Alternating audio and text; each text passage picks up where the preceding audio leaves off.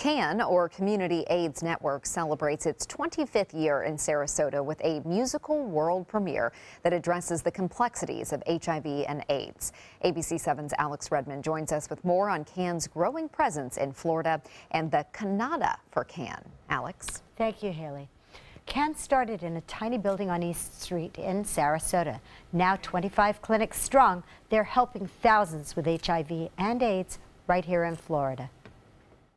I am one of the ladies who lunch. I live on a key.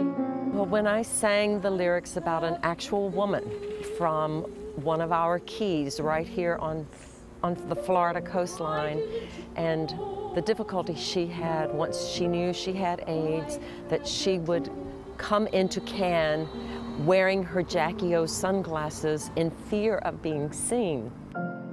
The world premiere of Cantata for CAN addresses stigma, hardship, and tragedy of HIV and AIDS.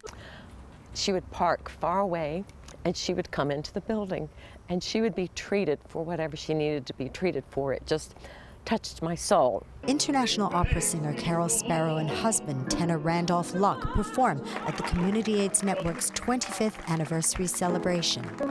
This piece of music was written by a world-famous opera composer who's just moved to Sarasota. His name is Thomas Passachieri. Scott George, CAN's Director of Community Development, wrote Cantata for CAN's lyrics. There's a heartbreaking story about an Iraqi war veteran with AIDS, and all he has left is his dog, Sam. These vignettes or songs are actually real stories of our clients.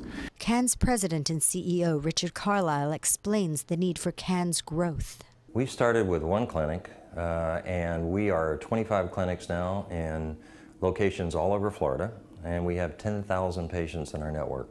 People are living longer with the virus, says Carlisle, but bringing numbers of newly diagnosed HIV cases down is paramount. But what really is happening is the spread of HIV is an epidemic, and in particular amongst our youth and over 55 population. Words of the cantatas start with 30 years, no cure for AIDS. Carlisle also has a strong message. And we will do more. We will be in more locations and take care of more patients in the future. Not since the breakout Broadway musical Rent has the topic of HIV and AIDS been addressed with a full body of musical work. And CAN hopes this raises more awareness of the growing number of HIV cases here on the Suncoast and throughout the state of Florida. Back to you, Haley.